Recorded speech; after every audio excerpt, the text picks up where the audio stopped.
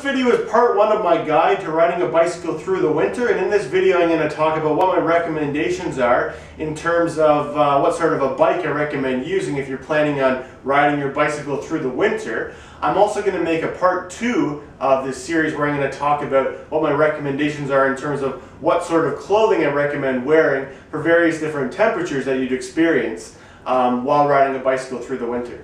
So to introduce myself, I'm cjhoyle and I live in Toronto, Ontario, Canada. And living in the city here, I don't own a car. I rely on my bicycles as my primary form of transportation. So I use them for pretty much getting everywhere, including going and meeting friends or going and running errands. And I even ride my bicycles to and from work every single day. Now, Toronto happens to be located in one of the southernmost parts of Canada, so we don't see the most extreme sort of temperatures that some of the northern cities do. But we do see temperatures that drop as low as about -30 Celsius, and we do still get annual snowfall of about 120 centimeters or about 50 inches. However, despite this climate, I still ride my bicycles all through the winter. Including the coldest days of the year and the snowiest days of the year. And right now I'm filming this video on the 14th of February and I haven't missed a single day yet this winter. So these are the two bikes that I use for riding throughout the year. This one here is my newer of the two. It's an aluminum framed hybrid bike and it has 700C wheels. And this is my older Green Machine bike, which has a steel frame and it has 26-inch wheels. In my experience, if you're going to be using a bicycle as your primary mode of transportation, I find it pretty helpful to use two bikes for doing that.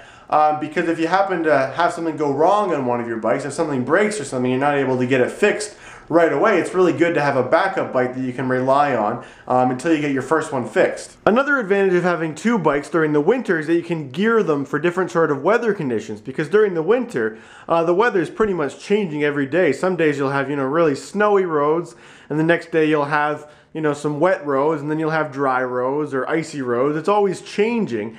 And having two bikes means you can adapt one of the bikes so it's really good for snow, where you can leave the other one so it's really good just for regular dry sort of pavement that you're used to during the summer.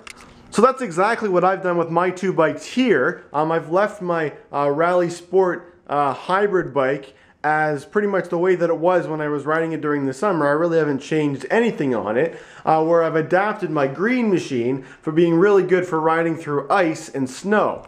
So the first thing I'm going to talk about are my tires, and this bike here has my regular summer tires on it, which work really well for wet and dry pavement, whereas this bike here has tires which are specifically made for riding through snow and ice. So as you can see, they're very, very knobby. They have lots of texture to the outside of them, but they also have a really special feature, which is they have little metal spikes in them which come every centimeter or so, and that does a really great job of biting into the snow and ice and keeping your wheel from sliding. If you don't want to invest in studded winter tires, one thing you can do to increase your traction a little bit is you can lower the tire pressure inside of your tires. So a typical mountain bike tire during the summer I would usually load to about 40 psi or so. But during the winter you can lower it down to maybe 25 psi or maybe even as low as 20 psi. And that'll definitely help you get a little bit more traction from your tires. There seem to be a lot of mixed opinions on whether using studded tires or not is really something that's necessary in a climate like Toronto. There's a lot of people that say we don't really get a lot of snow here and you can get away with not having them, and that's true, you can get away with it. But I think a lot of people that are giving those opinions are people that haven't really used studded tires. And for me, when I first started using them, I was so impressed with how much safer they made me feel on my bike. Just comparing my two bikes right now, having the ability to take either one out on a snowy day, I find that I feel so much safer riding with the studded tires.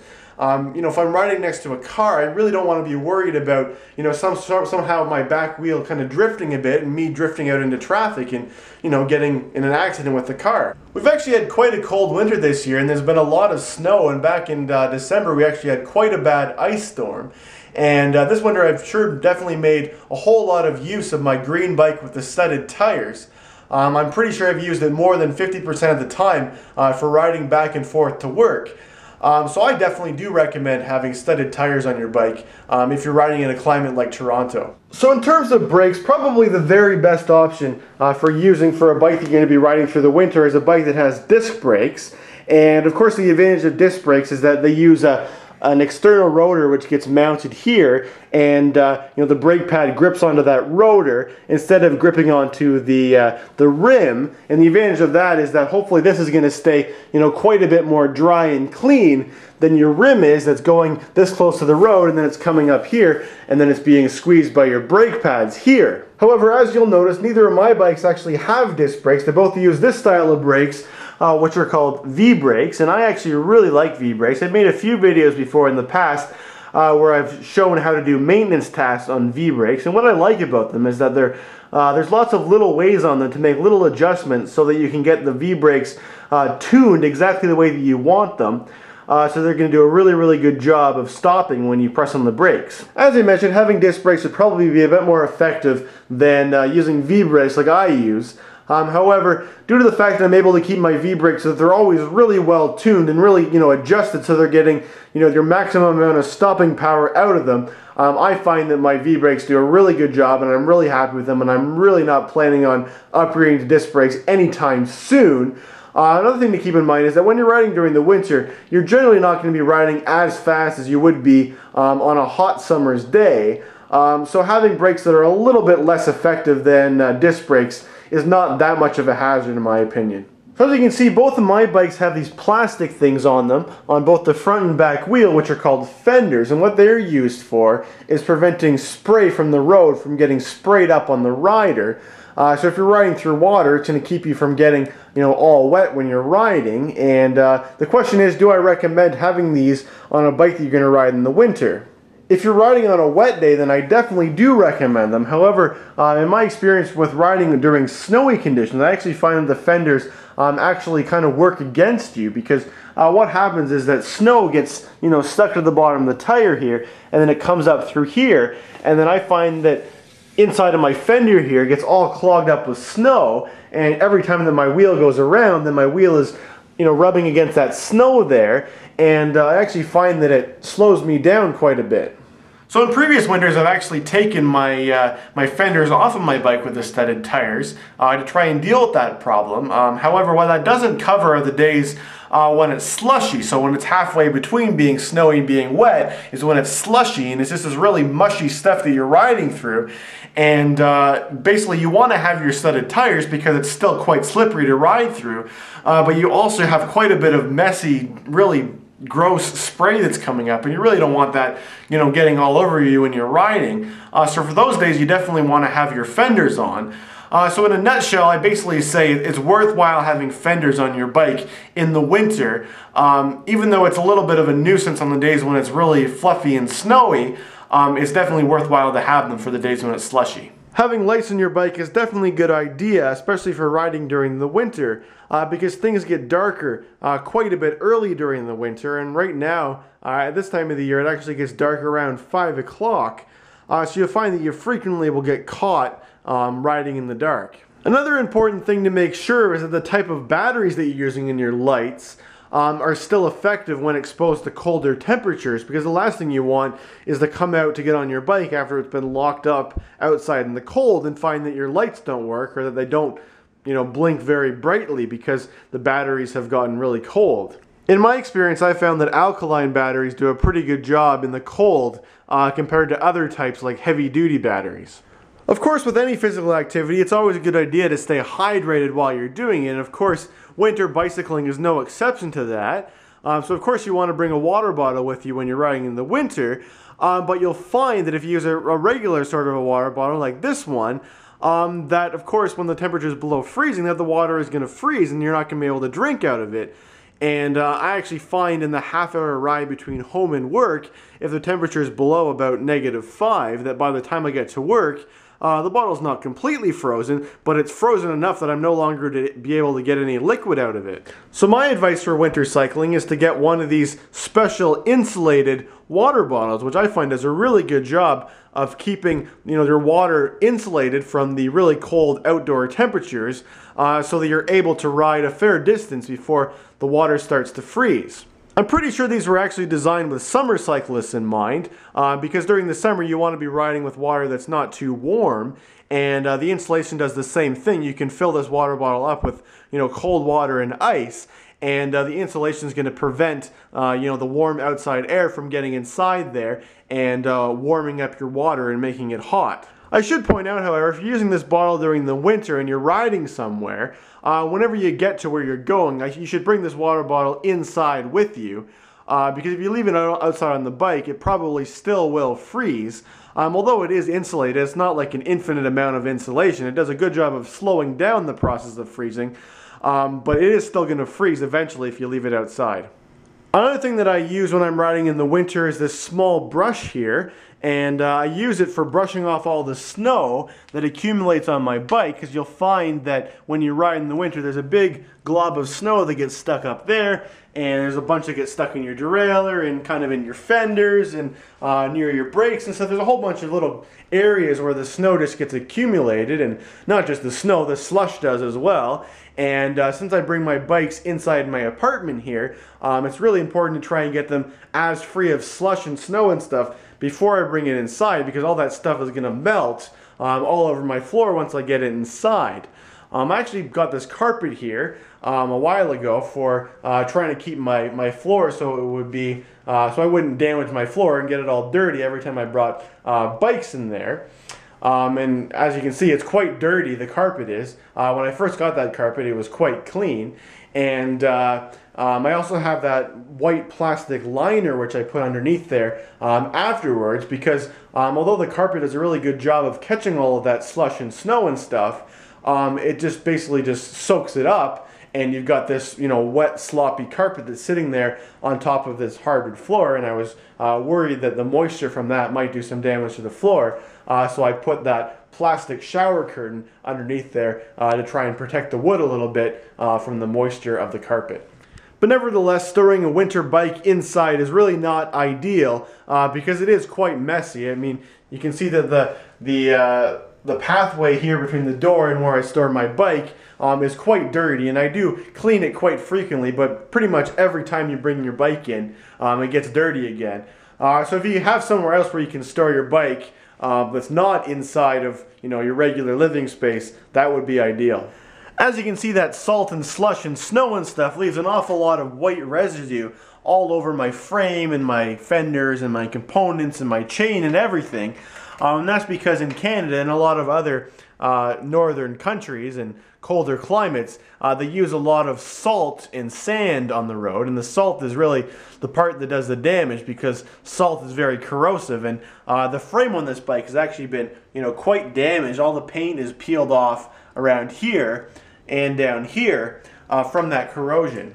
So this bike here actually has an aluminum frame, and aluminum is actually quite a bit more corrosion resistant than steel is. And when I was looking for a new bike, I really wanted to make sure that I got one that had an aluminum frame for that very reason, for riding in the winter with salty conditions.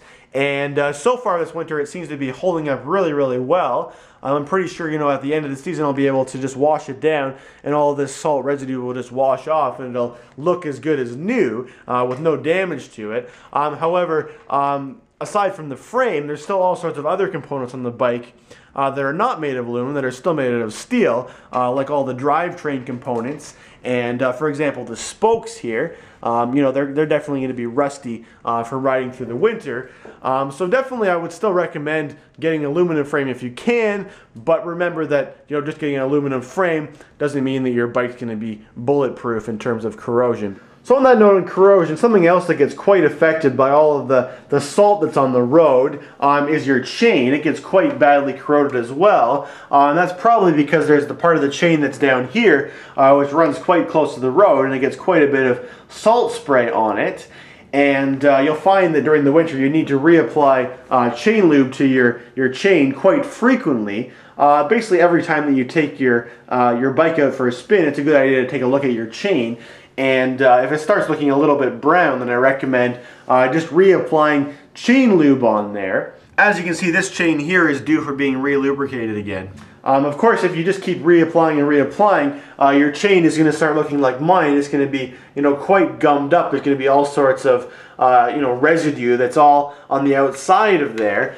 And I mean, you can clean that off every time that you reapply it. But if you're reapplying chain lube every single week, then it's quite labor intensive to be cleaning that all the time. And I actually don't think having that gunk on there is a real big problem. If anything, it probably helps prevent more corrosion from occurring because it kind of cakes the outside like an undercoating does on a car to help prevent it from further corroding. So my advice is to just kind of leave it there and then wait until the spring when you're sure there's not going to be any more salts, and then you can do a really good cleaning of your drivetrain, including your rear derailleur and your sprockets, your front cogs and everything, and you can make sure everything's really clean and good as new for the start of the spring and the summer. Another frequent maintenance issue that you might experience with your bike in the winter is the cables getting frozen inside of the cable housing. And it happens most frequently around the times when it's just around the freezing point, because you'll have a morning or something when it's kind of warm and it's wet and it's raining or something, and then you leave your bike outside and it's cold, and what happens is some moisture probably has gotten inside of your cable housing here, and then it freezes, and then it freezes your cable so that it's stuck there in place. The best way to avoid this from happening is at the beginning of the season to make sure that you take all of your cable housings apart and make sure that you get lots of lubricant inside of the cable housings, because as we know, oil and water will not mix. So if you've got the airspace that's inside there filled up with oil, it's going to prevent the water from seeping its way inside of there and getting your cable frozen. The type of lubricant that I use for my cables is just this stuff. It's actually the stuff that I use for my chain as well. It's just called bike lube. You can buy various different types of bike lubes from a bicycle store. I actually got this one pretty cheap. It's a cheap one from a department store. But you can spend quite a bit on bike lube if you want to. I personally don't find that it makes an awful lot of difference what kind you use. They all seem to work about the same. And as with any other time of the year, it's always a good idea to make sure that you bring tools with you when you go for a ride in case something breaks. And I actually find that it usually works out that I have the most things break during the winter, which kind of makes sense because the bike is being exposed to the really hard road conditions and the salt and everything. So, if something's going to go wrong during the winter is probably when it's going to happen. So of course you do want to bring, a good collection of tools with you when you're going for a ride. And also, since you're going to have to take off your winter gloves to work on the bike, it's a good idea to have a pair of work gloves as well that you can wear while you're working on the bike. Of course, to prevent your hands from getting dirty, but also, more importantly, to prevent your hands from getting really cold, being exposed to the colder temperatures of the winter.